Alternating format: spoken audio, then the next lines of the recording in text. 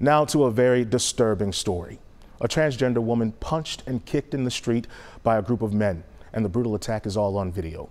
She was attacked in southern Dallas in a neighborhood off 45 in Illinois. Now we want to warn you, the video is graphic. Matt Howerton shows us exactly what happened. It's a 3-minute video being shared across Dallas, but you only need to see a few seconds for your blood to boil. It was shot yesterday here at the Royal Crest Apartments, and right before someone hit record on their phone, Dallas police says there was a minor traffic accident at the front of the complex. A transgender woman named Muhlaysia Booker, who you see here, was somehow involved. And as the video rolls on, this man can be seen jumping Booker from behind, hitting her over and over, and then more people join in. No one puts a stop to anything until this group of women show up and drag Booker to safety.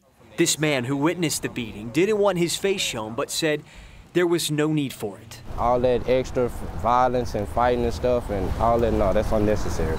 A family member told WFAA that Booker was taken to the hospital and has a few facial fractures. Booker declined an interview, but told us she's thanking God she's still alive. In the meantime, Dallas police are watching this video, trying to identify suspects.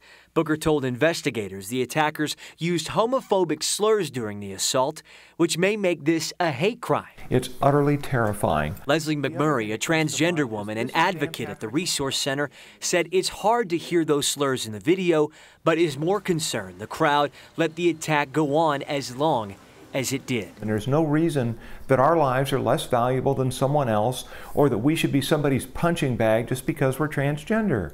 And Mayor Rawlings agrees. He's aware of the attack and said on Facebook, "Those who did this do not represent how Dallasites feel about our thriving LGBTQ community. We will not stand for this kind of behavior." In Dallas, I'm Matt Howerton.